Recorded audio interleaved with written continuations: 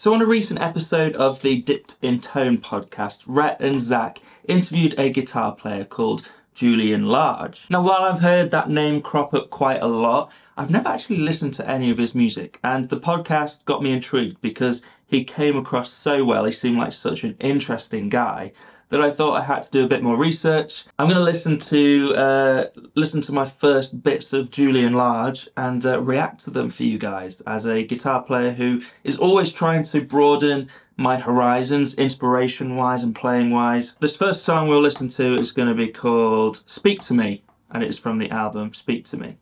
I have no idea what to expect. Let's just get into it. Okay. So immediately, great groove, great riff that sounds kind of simple, but has this jazzy, fusion-y flavour to it. Oh, it's so loose. It's that sort of lazy guitar playing that is so precise. It's lazy but precise, and it's so intentional, and it's really hard to do. You know, the rest of the rhythm section, the drums and the bass are kind of driving. It's quite a fast-paced song. But Julian on the guitar is just like, it's like he's melting into the strings. It's so cool. Let's talk about the guitar tone. So it's this thick, warm tone. It's kind of what I'm going for. It's what I dream my guitar tone to be like. Very warm, very round, but still very articulate. It's kind of a perfect example of the best clean sounds in the world are actually ever so slightly overdriven. Every time he comes back to the main theme, it's developed in some way. This time round, you know, we're nearly 3 minutes into the song and he's sort of added a bit more dissonance to that main theme, just to kind of add a bit of gurn face, shall we say. Oh man. Julian, just from one song, he's a master. I'm looking forward to getting into some more tunes here. This next song is from the album Omission. And it is also, the song is called Omission, so let's have a check. Let's check it out. Oh, an acoustic song. Oh, what an incredible acoustic guitar tone. It's so warm and earthy, it's beautiful. Kind of sounds like a smaller bodied acoustic, but what I like about it as well is that it kind of sounds like it's got old strings on. I like that vibe, that's my sort of thing. Completely different to the first song. Oh. I don't have anything to say, this is just... It's just like a blanket of warmth, and yeah, it's a really earthy acoustic track, but it still has a groove and a pulse. I love that chord change. Oh, that chord change gets me every time. Hits me in the feels. I don't know what it is, but it's just where it lifts. Hanging way behind the beat. Oh, getting a bit shreddy. He knows exactly when to push a beat, or, you know, be right on top of the beat, and he knows exactly when to hang way back from the beat. That's one of the most emotional instrumental songs I've ever heard. This one is called Day and Age, and it's from World's Fair, the album. Much more of a solo acoustic song. I love the way that it's recorded. I love these sort of acoustic type songs when you can hear the player breathing. And it sounds like a weird thing, but I just love that in a production. As a guitar player, it's also interesting to hear how the breathing affects the phrasing. That's kind of sounded like there were two guitar players then, but I think he's just playing the bass line, the chord line, with the melody on top. It blows my mind when people pull that off well. Hear the breath, breathe in, breathe out. Breathe in, breathe out. It's almost got like a nursery rhyme vibe to it. Kind of reminds me of Toy Story. Yeah. Another stunning song. Okay, full band. This feels like the jazziest so far. It also is reminding me a lot of like John Scofield. You know, we talk about the brown sound with Eddie Van Halen. This is like the brown sound of clean tones. I'm pretty happy with that. You can have that one. This feels the flashiest. Oh! That bit was like kind of heavy. That was like heavy note choices. That if you played that with some distortion, that would have been like pretty brutal. Oh, back to a bit of danciness. All right, The 2 acoustic tracks really made me feel something, which I wasn't expecting. The 2 band ones, the first one especially, I really, really liked because it had, you know, recurring themes that developed throughout and, you know, returned to us as like little bits of ear candy in the background. I also thought the band was vibing in that first song. The playing, the tones throughout are just gorgeous. All the performances, incredible musicians at their best. Not just Julian, but like the rest of the band as well. They sounded sick. Okay, so we've got 1 or 2 more songs to listen to, but we're going to watch the videos as well. So we've got the first one here, Tributary. It's got 500,000 views. This is an official music video, so I don't know if it's a live performance or what, but we're gonna check it out. You know, the tone is just superb, the playing is superb, somebody is trimming trees outside. That's the thing, when it gets like, starts to get nice weather, everyone's out in the garden making noise, how dare they? Ah, so it's a proper trio.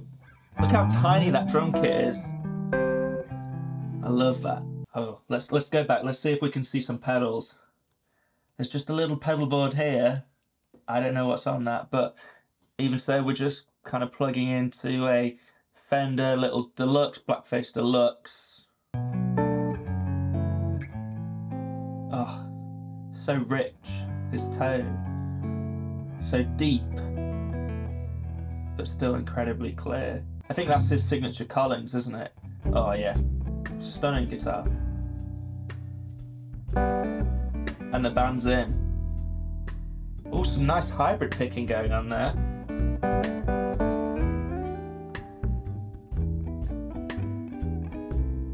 Again, he's behind the beat, just the perfect amount. It's beautiful. I love those kind of falling down licks, that. See, I love when you watch a video like this and you see the communication between the band. I mean, so far it's just like, doesn't get much better than this, does it? I love this kind of cinematography as well, where it's just like, it's one camera, doesn't cut, it's just following the performance. It's perfect. It's like the definition of perfect. Yeah, just take a break, Julian, you earned it. Chill out. Oh, that is so cool. Just the confidence to do that in your music video, just to be like, I don't need to do anything.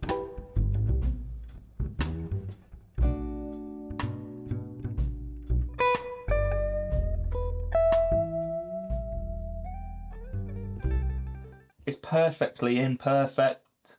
The way it's lazy, but the way it's so calculated still. Oh. Man.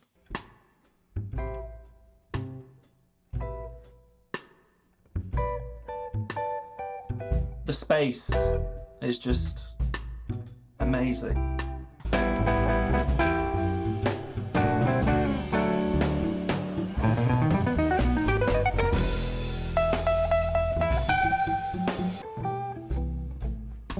He makes it look so easy.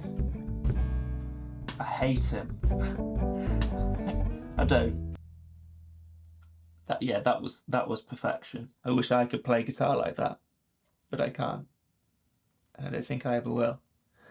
Anyway, next one. This is Nocturne, live in Los Angeles, and he's playing a Telecaster. Lovely.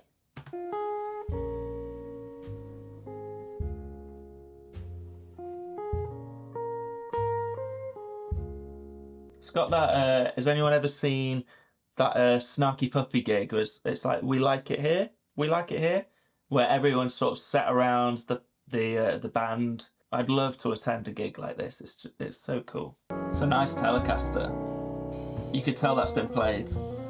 Look at the wear on the neck.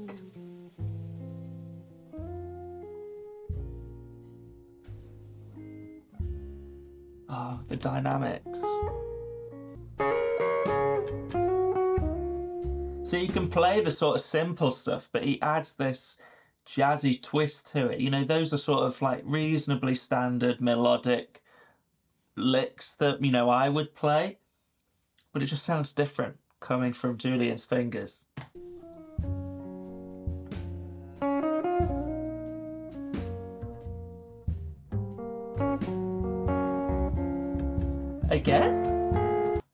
of got Toy Story vibes.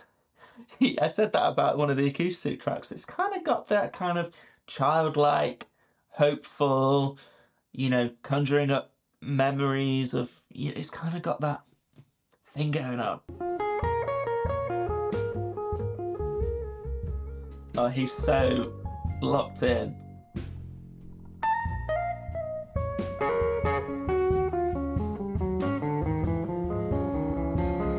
I'm not sure I've ever seen, well, what I'm going to say is that I think this is the closest I've ever seen a guitar player use the guitar like an extension of himself. I know people talk about that a lot, but this is that. This is that. Julian and that Telecaster are one.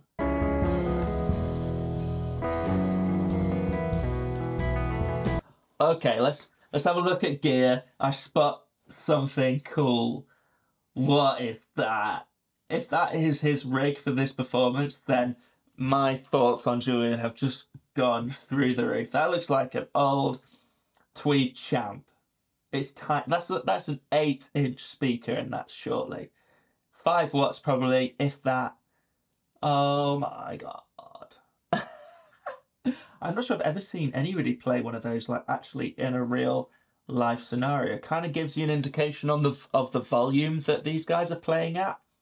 I'm sure that you could have a conversation over this, but playing at that lower volume really allows you to accentuate the dynamics throughout the song. That's amazing. Again, I don't see any pedals, which kind of upsets me because, you know, I've spent the last 10 years of my life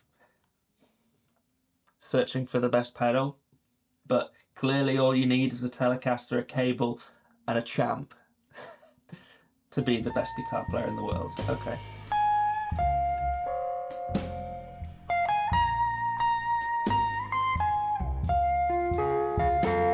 See, that line there kind of conjures up memories for me. That seems really familiar.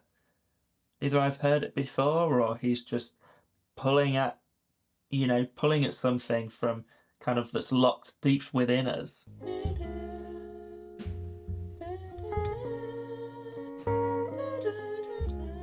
See, that sounds like it's from Shrek. Can't believe I'm saying that. Love that. I've learned a lot from that. From, you know, never hearing Julian Lage play a note to listening to, you know, 5 or 10 tracks from him. All kind of vastly different. Amazing. I love the simple approach to tone, but his tone is flawless throughout.